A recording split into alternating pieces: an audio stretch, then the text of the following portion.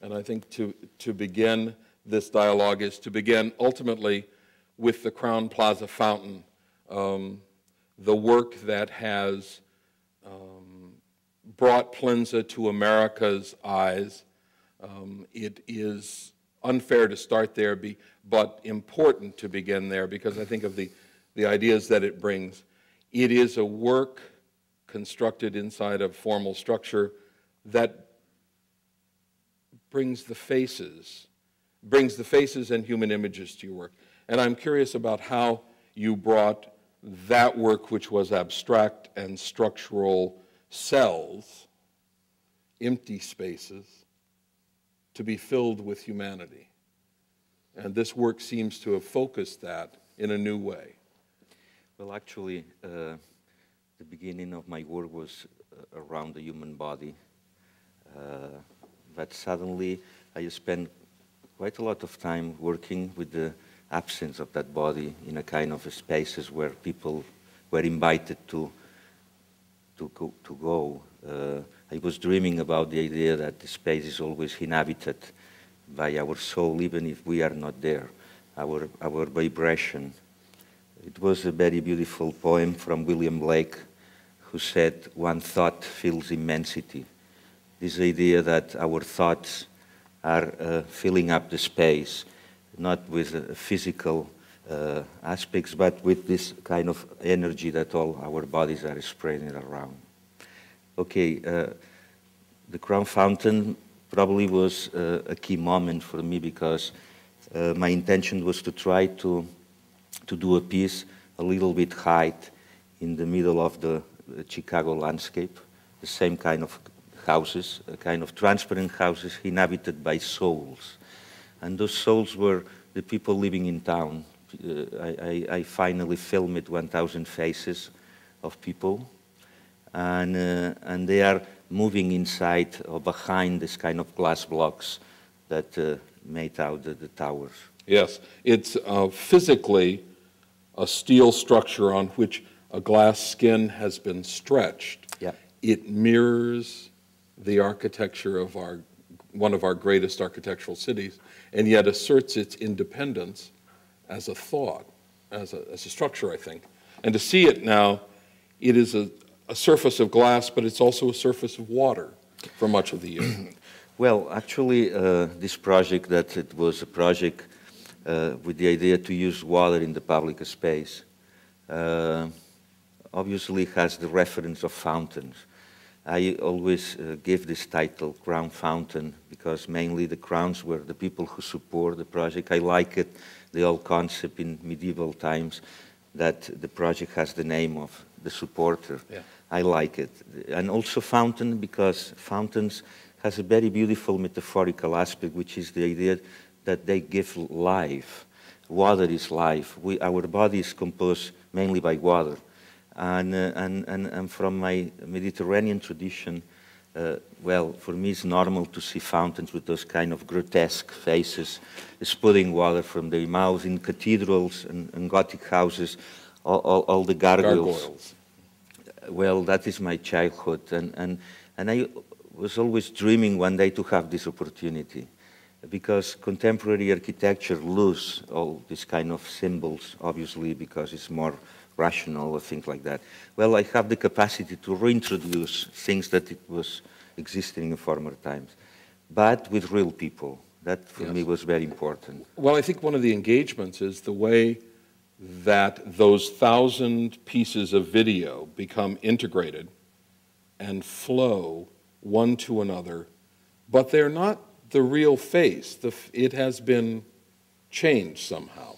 There is a kind of a focusing in, and then somehow elongated. They're elongated. Yeah, my idea was not exactly to do the portrait of people. It was not a journalist piece in that way.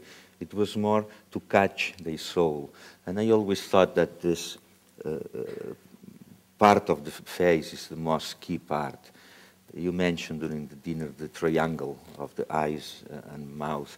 Well, we did a crazy post-production period after the faces were filmed, because all the eyes are in the same place and all the mouth as well. The mouth, obviously, because the nostril is there, but the eyes, it was to try to keep always the same level of faces. A young boy, probably the face is much wider, and a thinner person, but everybody's taking the same space in the tower. Well, and it creates this magic dialogue between the two columns. To see them facing each other, to stand in the middle, is to understand that you are between two human poles. Well, yes, but it's more the idea of conversation. Yeah. Probably the mostly part of my work are dedicated to people. I love people as a concept, humanity, and I always been interested what's happening between two persons in conversation. I guess it's a kind of a strange emptiness or energy created by, and well, the most beautiful plazas for me are the empty ones. Why? Because they are just waiting people arrive. And every time I'm in a place where art takes completely the space, I'm not really convinced that it's the right place for people. Public space is not a museum, it's something different. And I guess we have to create places for people thanks to our art. And that was the intention of that duality, that conversation. Yeah, to bring people together. And the joy of this creation, of this artwork, is the pleasure and the joy that happens as people come together in one of our most diverse cities. And it's an audience that is collective, and like a tide, it comes in, it fills up, it goes out. And the fountain itself fills. But in that picture it's quite interesting because you see that my idea of this reflecting pool, which links both towers, it's also in certain kind of stage. And people take the decision to play or not. You can be out of the water and you are just contemplating the piece, but when you take the decision to walk in, you are part already of that piece. And I don't know why when people do that, it starts to smile, which for me was a big success. I mean, I guess it's so difficult to push people to smile today. And in that way, kids really helps me a lot to understand the piece for the people in Chicago, because they were my first supporters. Yeah. Well, they broke the notion of the tension of the fountain when you first approach it. Early morning is a wonderful time to come before people are much in the city, because you experience the reflection and the faces, but the city is reflected as well, the coming light. And then as one or two people come by, they don't enter the pool. It's the midday when it fills with the sound of the sound and the burble and the chaos. And then it becomes this. But it's a piece with a lot of layers, I guess, because I was very interested to create a gathering place, obviously, but it was plenty of dreams mixed to it in that piece. Gargoyles, the idea of faces as the mythology of our cities today. We are doing the city, not the architecture. The city is made out for people, not for buildings. The idea also to talk about the concept of grotesque in art, which is also something that we lost in the past. The idea of painting, when you approach the piece and you see all the little dots of light, it seems a mosaic. It could be also the work of a painter. Well, you probably remember the ceramic from the Mesopotamia times. It's very similar, bricks, decorated with colors. Well, as far as that piece was made for Chicago, Chicago for me was always a kind of icon in terms of architecture and art in the public spaces. And it was for me very exciting to imagine one step more, a new possibility, because it's, well, my grandparents' house, Picasso, Miro, Chagall, everybody's there. What I could do as a young artist, you know, go into the very, very elegant to the house of my grandparents, just to try to offer something new, no? Yeah.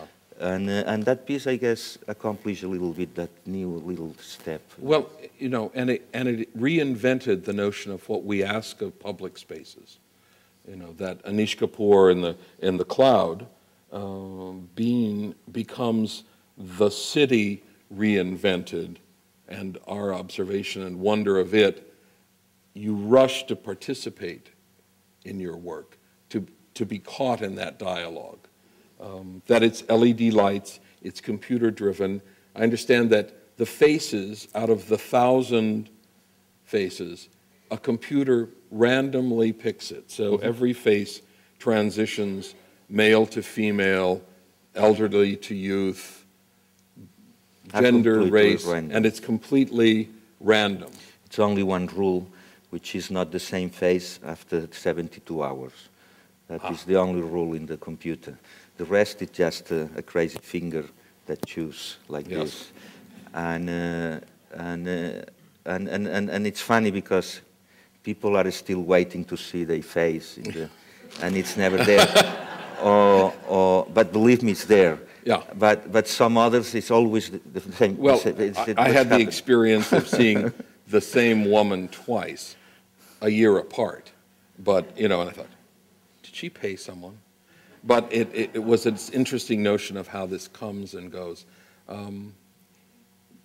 But to introduce this very clear sign of the self, this anonymous and yet sympathetic soul, is to start this decade's work and to sum up and yet predict.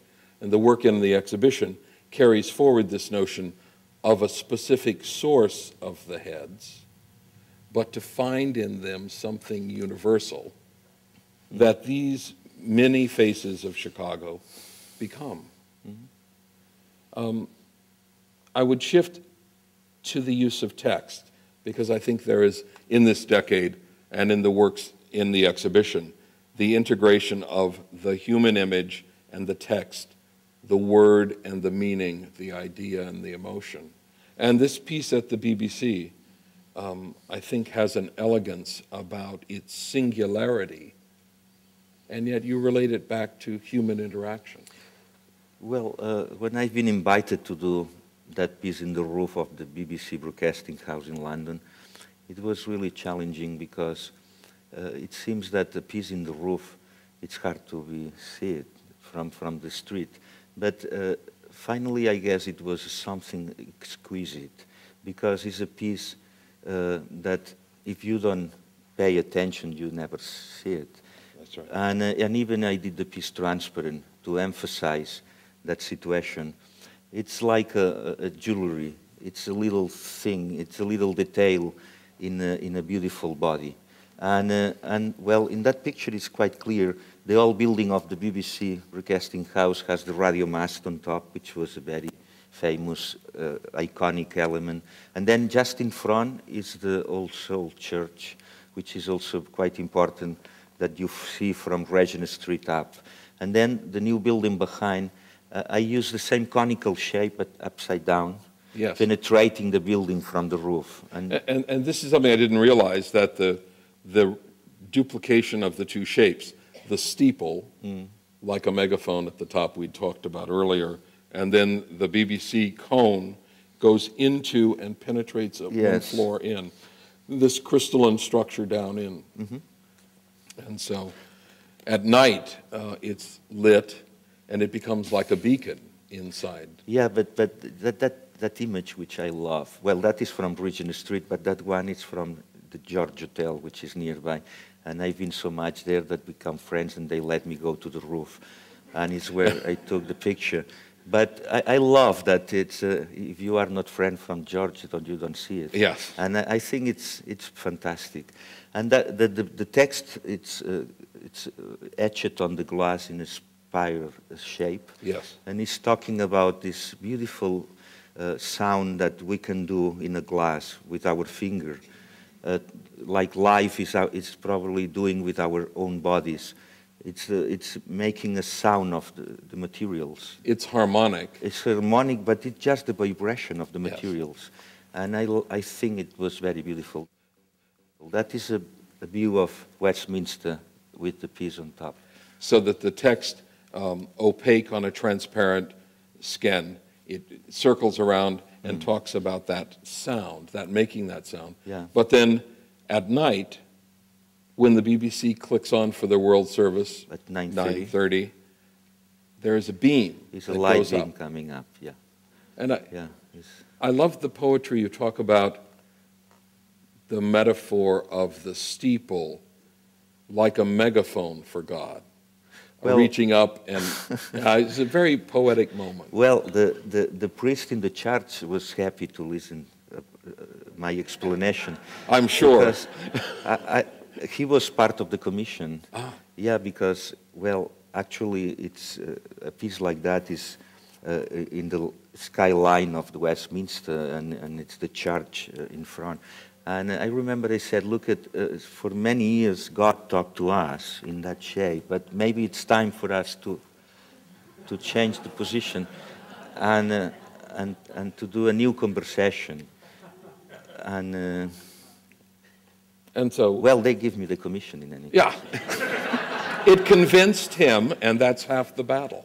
That's it. And so it lives now inside this notion of something partially seen, experienced as you move through the city, seen differently at night. And many of the works, I think, have that quality. No, but wait a second. I have to say that that piece in BBC was a very special experience also, because when I was in the middle of the project, it was not ready yet, the journalist asked me the possibility to use that project as a memorial for the journalists who die in action.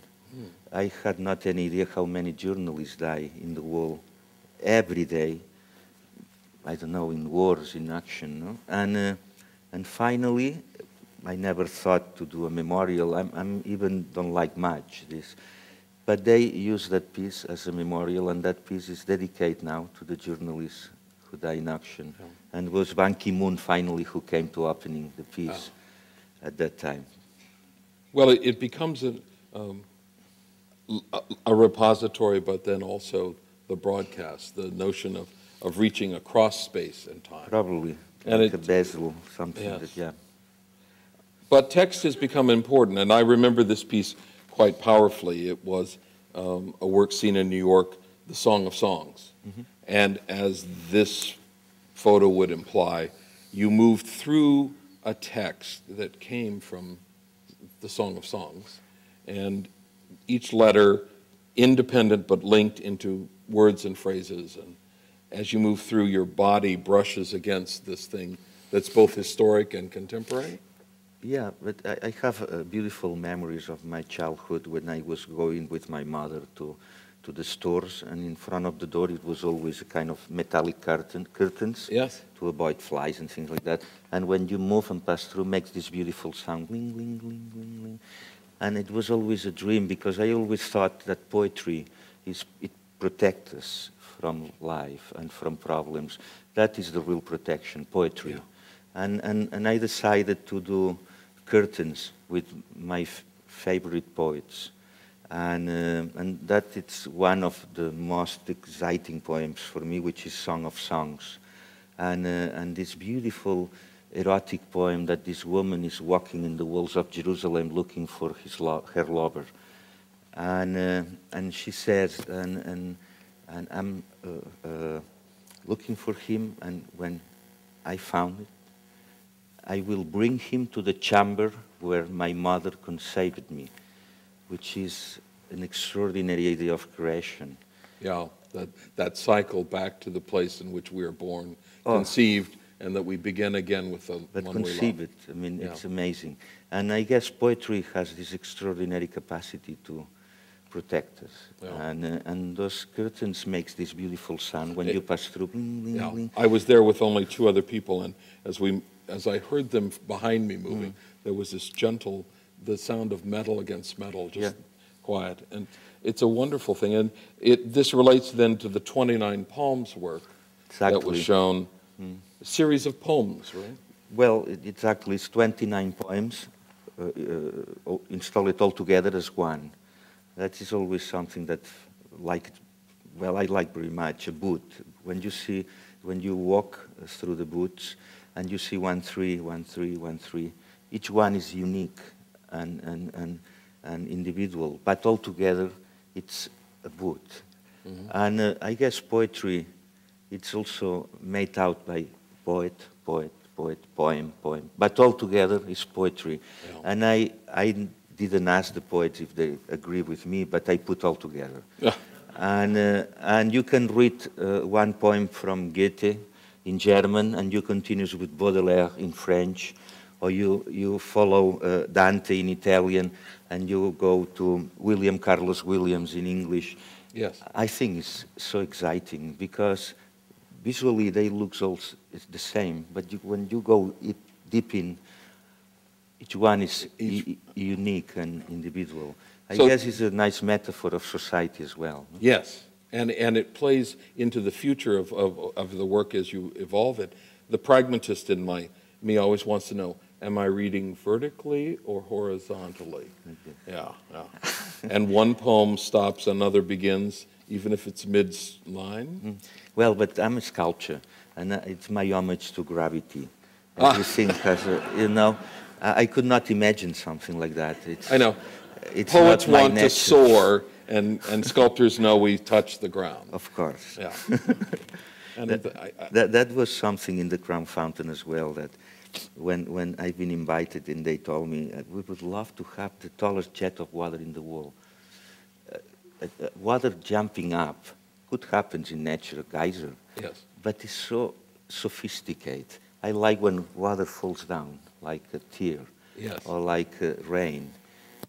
Jumping up water, it seems ridiculous for me. And but it's true that in decoration they love to jump water up. Mm-hmm. But gravity is so beautiful, no? Yeah, it pulls down those curtains. I remember one group was thinking about rain. No? Mm-hmm. Poetry is like rain, no? Yes. Penetrating the earth slowly and slowly. No, it's like that a little bit.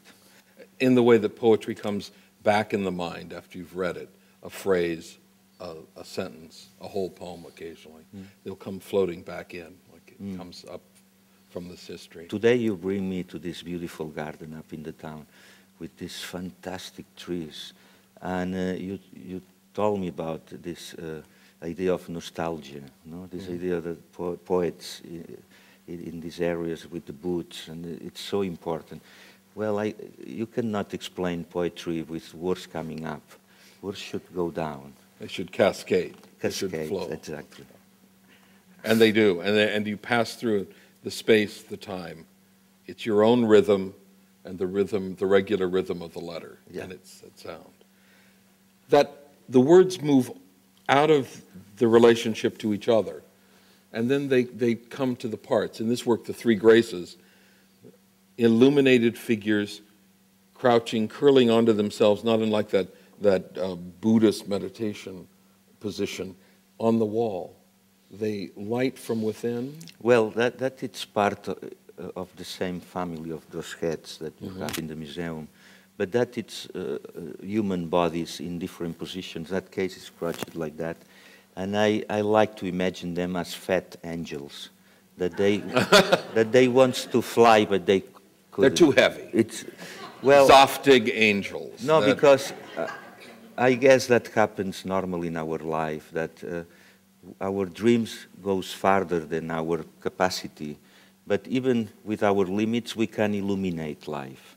And that is, I think it's nice. We are not perfect, but even with that, we have light enough to illuminate the world. And I like this idea, no? Those guys are in a strange position, coming out from the walls. They could not really fly. No. They have not the beauty of an angel flying. No. But they are illuminating the space. Yeah, and then they come up, and this is the gesture, this contained gesture, that has motivated a great many of your works in recent times. Well, this because figure compressed. A little bit, yeah, like the babies are inside the mother. This idea that the path is interior. The important path is to inside of ourselves. And yet the surface is animated again, with phrases and words. Yeah. And this, in that case, is Song of Songs again. yeah, again, the Song of Songs. And they find their place outside, across the city. And I think this is an interesting manifestation. These are large fiberglass figures on poles that have come to live in places. Well, that is also the idea of conversation, but with colors. Colors are changing in a very gentle way. And as you know, colors has a meaning. And many times that happens in a conversation, that everybody seems green, but suddenly one gets red. Yeah. And another, when everybody, it seems agree, boom, boom. Yeah. The animation changes. Yes. Yeah. And also this idea of to live in top of a pole. It's coming from this whole concept from Constantinople, when some people decided to live in the top of columns. And they call it stilitas, because stilus was a column in Greek. And they was people which renounced to continue to live in society. And they just live in top of columns. They had a little basket that and people put a piece of bread, some water, and they just live about. And I think that is the strange privilege of birds, that they could look at to us from above. No? And I like these figures just in another level. Well, and it you see, daily life goes. It's some birds in the head of each. Oh yes, yes, the inevitable. But the magic for me is the way they're silent in the day. Yeah. They're like observers or meditation. And then at night they become ever-changing, because the color changes each to itself in a sequence and it's slow, yes. Yeah, each one has a different speed of changing. But I guess it's a metaphor of how beautiful is sleep. I recommend carefully to people, please sleep more, because it's when you are dreaming. And dreams have an amazing possibility to develop our ideas. And I love Shakespeare, and in Macbeth, which is a great definition of a sculpture, Macbeth realized that he didn't kill the body of somebody, he killed the possibility to sleep, when he said, "Sleep no more." And I guess that it's my homage to sleep, dream. The idea of, I guess, is the best part of life, when you are sleeping. It's the freest moment. No. People consider that waste time, but it's not true at all. It's wonderful. No. These figures come down to the earth, and they center themselves in a series of installations around trees. It's actually my self-portrait. Yeah. It exists on a number of levels. In the Northwest, we have many people known as tree huggers, and they grab trees to hold them still and safe, and others see them inside this. The text then becomes, these are cast iron or aluminum? It's bronze. Bronze. In that case, the text is just names of parts of our body. And I have several different with music composers. With music composers in Japan. In Japan. And also with writers, with the names of the seas, of the rivers, mountains. I love lists of things, and I always imagine that I'm tattooed but with transparent ink. And that's happened very often, that suddenly somebody could read your tattoos. Life is permanently writing on our skin, but with transparent ink. Yes. But suddenly somebody could read it, and something happens with that person. I'm familiar with this. And these have become literally transparent, and they've changed scale. And I think this is no longer strictly words, no longer strictly one language, but these monumental figures which live differently in the day and the night, again have had a great moment. Most recently, the Papa Johns have given one of these figures, this one, to city in America, and it has become in the news. In Des Moines. In Des Moines. Here in Miami, there are a series of experiences of light and shadow, of recognition and discovery. And you talk about the way these figures were surprising. They're not self-contained. They always open somehow, being hollow and kind of investigated. That's important in the idea. Whereas the figures that hold the tree, that face the river, are something else. The solidity. Well, you know, I told you before that I like this idea to interact always with people. I love people. And those pieces allow me to invite them to come in, to really penetrate the body, the concept that our body is like an architecture. And well, as far as I always consider words or letters, well, a beautiful metaphor of ourselves, because one single letter seems nothing alone, but in combination with others could do works. Words with words, text with text. It's from the smaller to the greatest, this idea of the fragment, little stones, like in the piece, yes. In the entrance. One pebble is nothing, but all together, you know, it becomes it's a field, a space. A river, a space. And I guess text has this tremendous capacity. In my last works, last years, more than sentences or quotes or words, I'm using just letters, because it's really the cell, the origin. Yes. And I start with Latin letters, and now I'm working with alphabets from different origins. Well, that is still with Latin letters. This is still with Latin letters. And this is something, I thought this was beautiful in the way it allows you to understand the experience and the way that, in a way, early modernists and the Cubist and the pop artists understood letter forms have this power. But in this voice, they become poetry. They're not simply the signifier. They're an openness, I think, into something else.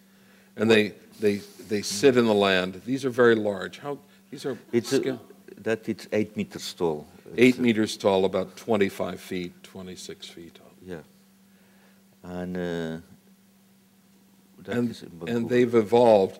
This is currently in Vancouver, British Columbia, in a year-long exhibition.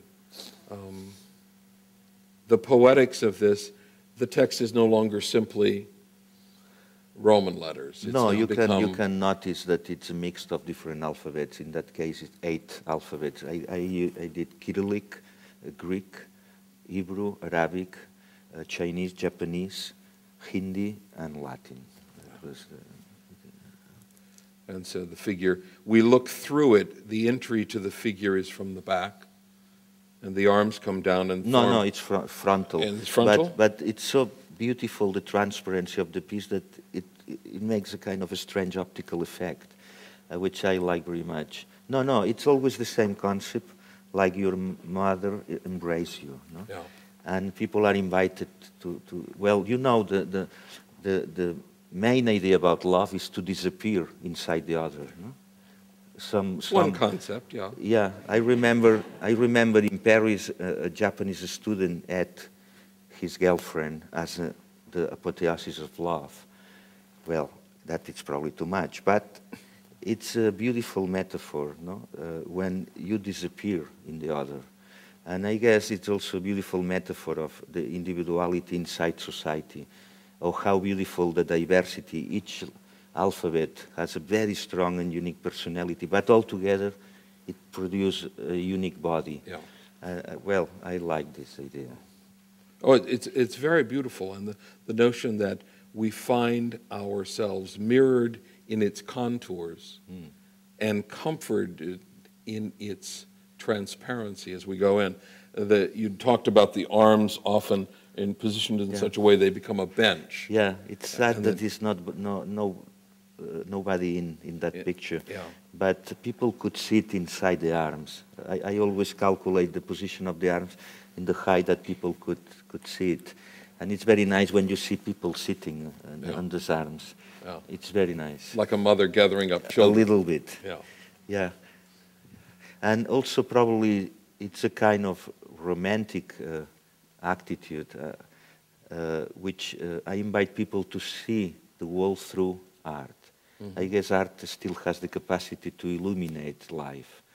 And when you are inside, you see through this kind of mesh of possibilities, and well, the world seems different. Yes, just as each of those letter forms take you to a different place in the world, and yet they all become part of this babble of our world and the invention of dream. The heads that are focused here on are focused in the exhibition begin as photographs, and then they move to the computer, and from there structures like this can emerge, translucent, fully knit, almost like a web of. Well, that was one of my dreams also, was to try to pass the virtual lines that I'm working normally with 3D into physical lines. And it was a terrible work. I spent 9 months to do the first one, but we got it. And I guess it's very beautiful because every line has a necessity, a kind of, it's there because should be there. Yeah. And I love in a sculptor because when everything is in the right place. If a sculptor has a certain quality, it's because it's talking more about the bones of one body than about the rest. The mass. The mass. And that piece is exactly sculpture, because every little knot, every little detail, every little thing, it's necessary structurally. Yeah. So in order to maintain its verticality as well as its description, it has to be there. It has to be part of it. It's a very different notion than these recent stone heads in alabaster, which have taken another notion of the head. In some ways, it's very much like the crown fountain. It is. Because the elongation. It's the same proportion, like the crown fountain. So are all of their eyes in the same place because of this? No. But, well, the crown fountain is very linked to the idea of alive, Yes. the concept of alive. Yes. And many times I said, well, I did video on the crown fountain because I love, in Italy, for example, the fountain of the Four Rivers in Piazza Navona. And I many times said, but those figures are in the same position forever. Technology today allow me to do alive things. Okay, just finished to say that, I was not anymore agree about myself, that is normal. And I said, but why not to try also with very classical materials? And I start to work the same concept of heads, of faces, but with a very traditional material like alabaster. Alabaster gives me the translucent experience, which I like very much, to see through this idea of transparency. And also, well, this girl is the same girl that you have in the entrance. It's Nuri. Is a beautiful girl. Is the daughter of the owner of the Chinese restaurant nearby my studio. Ah. And every one of those girls, I'm working only girls, because I guess girl, it's a very beautiful metaphor about future. I guess man is more an accident, but woman is future. And don't get too identified with this, ladies. This is a concept we can change. But it's the notion of the potency of the future inside there's something in these heads that are. Well, they are always the eyes closed. Yes. And they are really in a very interior path. Yes. I love that. And alabaster has this extraordinary interior light that it works pretty well together. No? And they have an amazing serenity. That it's another obsession. It produces peace, something peaceful around. It's interesting for me in that these approach traditional modernist sculpture in the way that the block asserts itself in some of them. And you notice in the back row, there are some of the heads are emergent. They come out, but the block is still present, as if they are becoming, just as there are so interior in the future. Well, I guess it's nice also to preserve the memory of the stone. And I try to carve the stone, but always keeping some memory of the same stone. And I think it's working pretty well. Well, you can see in those images. Yeah, and these are currently on view at the Nasher in Dallas, and through May 2nd. And some are still, I would point out, for a handful of you, are still available to bring to Portland on a permanent basis. They form an interesting chorus for this work, which is part of a monumental series of sculptural commissions that have transformed the English landscape, from Anthony Gormley to Plensa. And this work, perhaps you could talk about the size. That's me in the corner. Yes, yeah, it is. Yeah. Just above the word dream? The darkest one. The darkest one above the word dream. Well, actually, that was quite a beautiful commission because St. Helens was one of the most important mines in north of England, near Liverpool. And when Margaret Thatcher cancelled all the mining system in England, well, this town collapsed completely. And 20 years later, well, their jobs and their lives are completely recovered. And they decided to transform the land where the mine was before into a public space.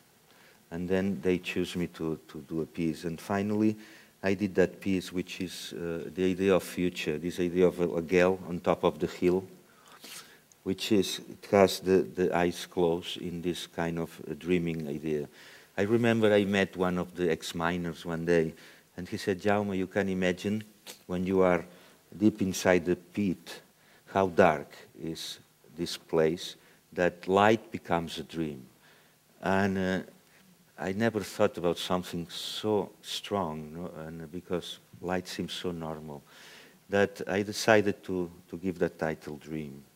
And this girl, it's in a very prominent position. You can see all the valley all around. It's a beautiful place. But she has the eyes closed because the important landscape is inside. Yes. It's a kind of attitude.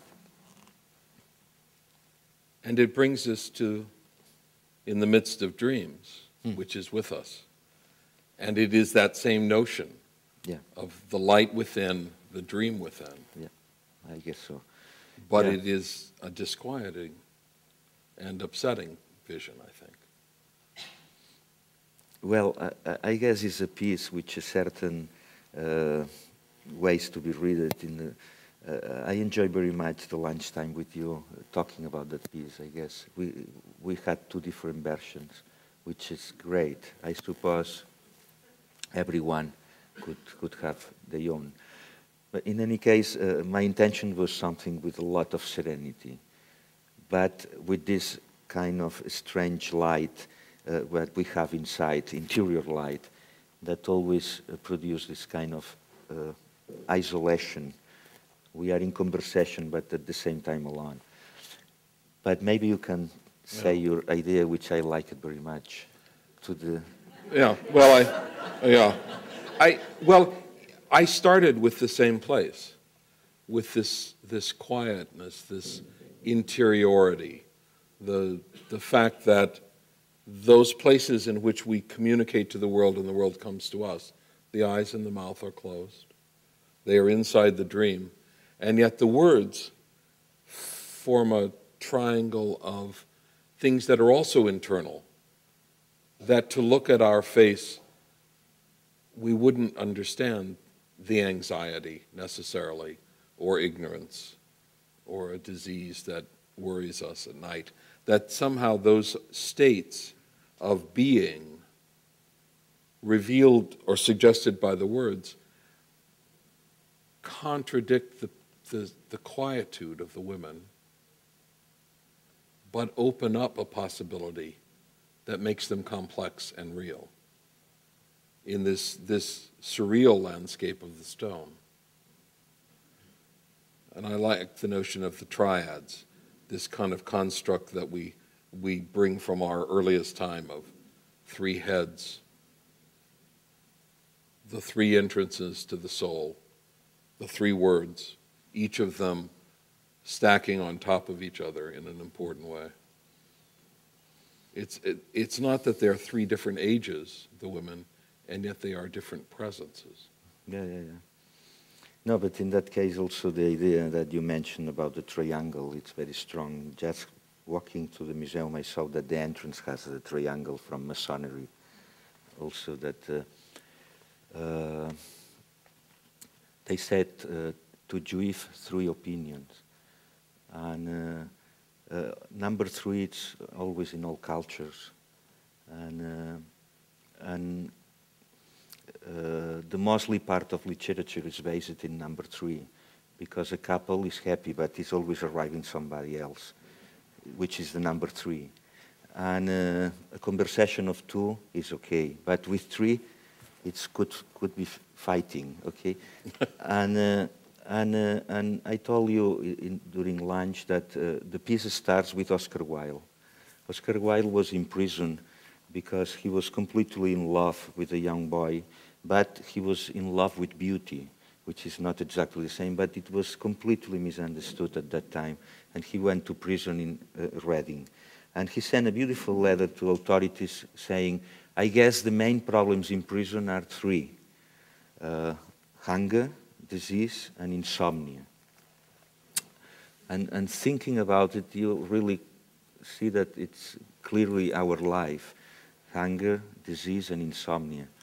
Well, I was really tempted to expand this idea in other trilogies, let's say, or triangles, and the other heads has other relations. No? And for me, I discovered in them the other heads are panic, anxiety, hysteria, our response to the world, but a response that one can feel internally without ever expressing, but their expression becomes an outward gesture. And the third head is ignorance, desire, wrath, emotions, things we feel that we may release but we hold. And each of those shape our interaction with the other, with the world. Mm-hmm. And so you find then the thing imposed, the thing felt, and the response in each of the three heads. Just as in life, our stages of our beginning, together, and the world. I found in that a powerful metaphor for the notion of the exhibition and of this moment in our lives, when we were very much absorbed in that. And those are words combinations that you created in response and beside Oscar Wilde. Yeah, exactly, like a dialogue with. And well, that picture is from the gallery in New York. The one when we started the conversation was still in my studio. Yeah. But the best is the one from the museum. From here. Yeah. I guess the piece found an amazing place, and I'm very pleased about your installation. Well, thank you. Your latest work, I think, is going to be a return to text, but a return to the world in a way. It is a work that's being constructed now. It will open in July. In July. In Japan, in the Inland Sea, and it is Ogishima Soul. And this is a model, and this is the site plan. Could you describe what you're achieving or what your hope for this place? Yeah, it's a response again to place. Well, the image that we saw now, it's from the shrine. It's a beauty. You can go to one more, and probably. Okay, it's a very little fishing town in this island, but this, well, it's not work anymore. But there's a lot of visitors to come to see the flowers. It's one of the places that thousands of people will go for the irises, Exactly. which happen in the summer. It's famous yellow. in Japan for those flowers. Yeah. And the boat arrive, as you saw in the precedent image, and all the visitors arrive, and they asked me to do the welcoming place for these people, and that is, and my intention was to do a kind of house representing a little bit the idea of an oyster, but the roof, it's one part, but the reflection on the water, because all the black area is water. It's reflecting the roof and making the second part of the shell. The shell. Yeah. And the interior part is just concrete and glass, very transparent. And then the steel will float above the transparent roof. Exactly. And inside. And it's the shade. It's the shade. But it's the shadow. And I think for me the excitement is these are all letters again, but they're not only kanji, but they are all. Yeah. Yes, it's a mix of alphabets, and I'm really excited because I've got recently some pictures from the roof that it's a company in Tokyo which is working on it, and it will be a spectacular. Very beautiful, but because at the same time it's very intimate. It's not really height. I'm talking about 5 meters tall. So that's 15 feet. Yes. Like this ceiling. Probably, exactly. The complete pavilion. And then it's about 30 meters long by 20. And the roof, it's probably this height in the end. Yeah. And it makes all the shape going down to the other side. And I guess it would be a house in a very human scale, in something that you really even could jump on top of the roof, if you like, to look at farther. Or if you want to walk on the water, you can walk all around. Or just to go inside the pavilion and to enjoy. Because it's really the link between the harbor, the sea, and the little village behind. And the village, and then people go on up to the shrine and the irises. And so it gathers people from all places inside the babble of their voices and sends them into nature. But it reflects nature in the sense of the beauty of the water and the sky. Yeah. Well, following a little bit the images that you show, you realize probably that I'm probably always talking about the same, but trying to give a different shape to those ideas. The intention is to try to explore places where people could meet, or what we can do with ourselves in relationship with the others. Well, I think it's a metaphor with text, or it's a metaphor with girls with the eyes closed, or it's my first architectural project. I hope will not be the last. But finally, the intention was to embrace people in some ways. And I could not wait to see this place with people walking. That would be a very moving moment, like in the Crown Fountain. Yeah. It's a little bit the circle. Yeah. You talk in the book about the Crown Fountain, about that magic moment when the first child jumps into the water and people move with a sound. And it seems to me it's a good place to stop, to sort of think about the way, as a humanist, as a romantic, you've invested a postmodern vocabulary of the figure, of the text, of the letter and the word with a new meaning that is emotional. Yeah, but I remember when I was a child, my father plays piano, and it was a vertical piano, what you call this? Upright. Upright piano. And it has a kind of sliding doors on the bottom where I hide myself. I was probably really small at that time. And I remember when my father was playing, probably he had not any idea he was in. I remember the vibration of the instrument. And my memories are vibrations. And then he was, he loved to read. And he always recommended me to read this book and this and that. I never did it. But the visual information was text. And I don't know, one day I remember I said, well, probably I have to incorporate all this information as material in my work. And my love for Shakespeare was that I did my first sculpture with text about Macbeth, Sleep No More. But finally I realized that it was not exactly Macbeth. It was text. Text as rain, like those shadows that are moving in function of the light. And now I feel quite comfortable with my new pieces in the way to mix alphabets, because probably alphabets are the importance, not this book or this poet or another, but the place where also poetry could meet, as people, as whatever. And well, now I'm in that territory. I don't know tomorrow, but today I'm still there. It seems appropriate at this moment in your life. Thank you all for coming. I encourage you to pick up a card for Critical Voices, an ongoing lecture series in contemporary ideas and the visual arts. Thank you all. Thank you.